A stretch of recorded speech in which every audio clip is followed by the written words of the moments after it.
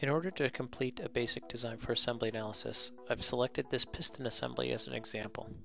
You can see here it consists of a base, a piston, a spring, a stop, a cover, and some screws. The first step in doing the analysis is to name the upper level of the assembly. So this is going to be the piston assembly. And to supply the envelope dimensions of the finished assembly. So it's going to be 2 by 3 by 1.125. Next, we need to build the product structure. I'm going to do that by adding parts, subassemblies, operations from the toolbar. So I'm going to add a part. I'm going to call it base. I'm going to add another part. It's going to be the piston. I'm going to add another part. It's going to be the stop. Add another part. That will be the spring. Another part.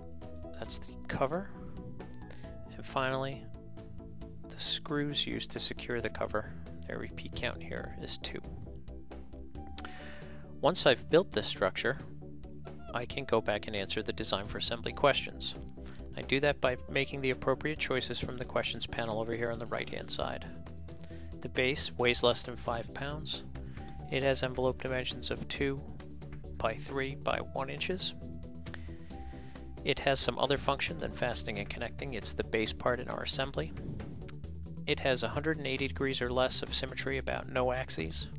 It can be handled with one hand without a grasping tool. It presents no difficulties in handling. It's added but not secured. And it has no insertion difficulties.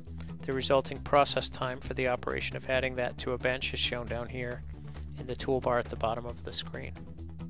We simply then move on to the piston. The piston is a part that also weighs less than 5 pounds. It has a cylindrical envelope dimension. It's about 1 inch in diameter by, let's say, 7/8 of an inch long. It has some other function in the assembly in that it must move relative to other items.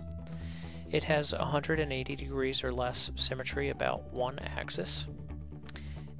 It can be handled with one hand without grasping tools. It has no handling difficulties, is added but not secured, but the access to the mating location is restricted, and the site of the mating location is also restricted. The stop is then added.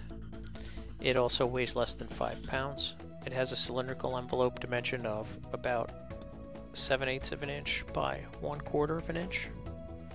It has some other function in that it needs to be separate to allow assembly of other items. If it were combined with the base, I wouldn't be able to get the piston inside. It has 180 degrees or less symmetry, about 1 axis. It can be handled with one hand and has no handling or insertion difficulties. The spring also weighs less than 5 pounds, has a cylindrical envelope of approximately 3/4 of an inch by 2 inches in length. It has a criteria of being needed to be made of a different material. It has 180 degrees or less symmetry, about 1 axis. It is able to be handled with one hand without a grasping tool, not 2 hands due to severe nestor tangle here, but we're going to say that it has a nestor tangle difficulty. It also has no insertion difficulties and is added but not secured. The cover weighs less than 5 pounds. It's a rectangular envelope dimension. It has English unit dimensions of 1 by 1 by 0.06 inches. It actually has other function than fastening or connecting. It doesn't need to move, doesn't need to be made of a different material, and doesn't need to be separate for reasons of assembly. So I could make a note here to say that I could consider combination with the piston stop. It has 180 degrees or less symmetry, about no axes. It can be handled with one hand without a grasping tool.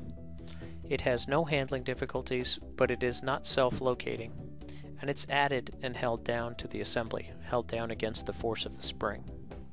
And then finally, the screws. They weigh less than 5 pounds.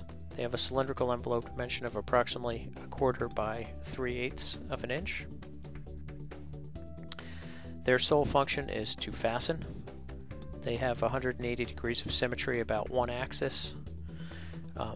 They present no handling difficulties. They are secured by threaded fastening using, in this case, a nut or screwdriver, and we're going to flag them as being not self-locating. That actually completes the design for assembly analysis, and if I click up at the top of the screen here, I can see the results.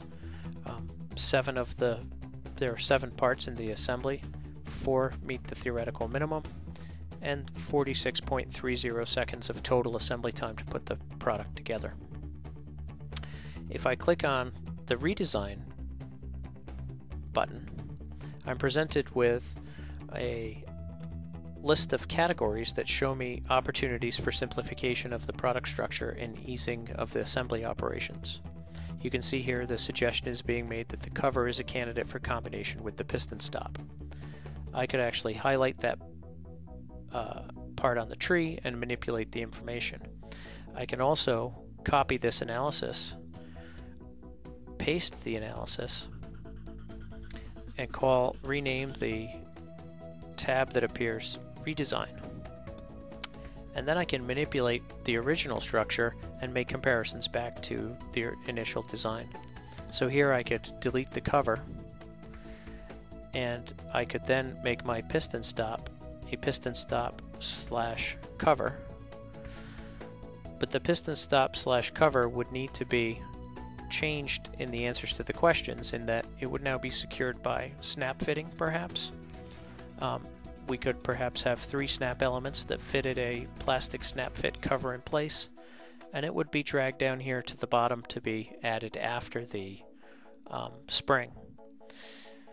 The redesign suggestion will also show me here any parts that have a sole function of fastening, and in this case, if I were to delete the stop / cover, cover and combine it with the stop, I wouldn't need to have the screws if I used a plastic injection molded part into which I could put snap fit features, so that would allow me to eliminate outright the screws.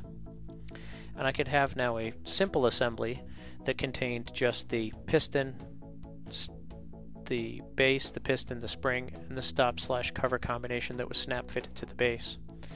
And if I wanted to see that comparison on the Design for Assembly Totals report, I could compare the original to the redesign, say OK, and I could see the results shown here for what happened in the before and after of the analysis that took place. You can see here 7 entries in the original, 4 entries in the redesign.